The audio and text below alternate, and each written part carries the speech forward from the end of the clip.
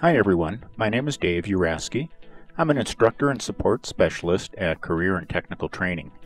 I provide custom SolidWorks training ranging from beginner to advanced levels. I hold a certified SolidWorks professional, advanced drawings, and weldment certifications from SolidWorks. In this course, we're going to use both basic and intermediate sketching and feature tools in SolidWorks. I'll show you some out-of-the-ordinary techniques in the use of some basic tools.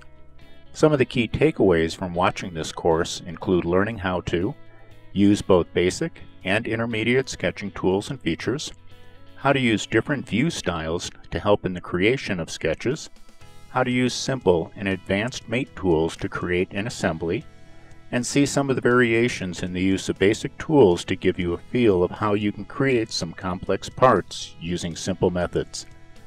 I'm excited to work with Digital-Tutors and have the opportunity to provide you with the tools to help increase your productivity in the design process. Sign in or sign up and let's get started.